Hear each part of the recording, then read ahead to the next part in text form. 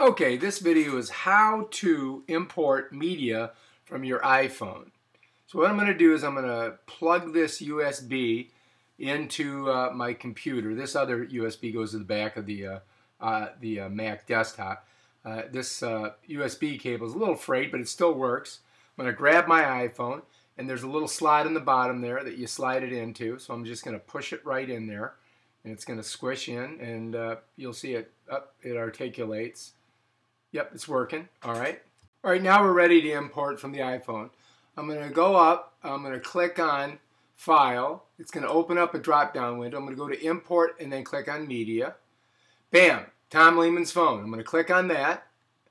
And that will fill our import window with all of the media on the phone. If you notice, the ones with the lines through them, I've already uploaded. The ones at the bottom with no lines are the ones we're going to upload. So what you want to do is first click on one of them. And then you're going to highlight them by pushing down on the Shift key and then click on the bottom one, and that'll highlight all the ones in between. Then go over to Import and click on it, and bam, they're inside there. And we're going to have to scroll down to find them. All right, there they are. If you see this little circle here and it's got a dark spot in it, that means it has not uploaded yet.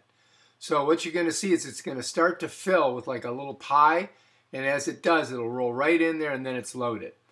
And watch them, there they go, and bam, we're all in. Good. Another way to know if your media is being imported is to go all the way up, just under the title Final Cut Pro, you'll see a little ball. And as you can see, that ball's filling.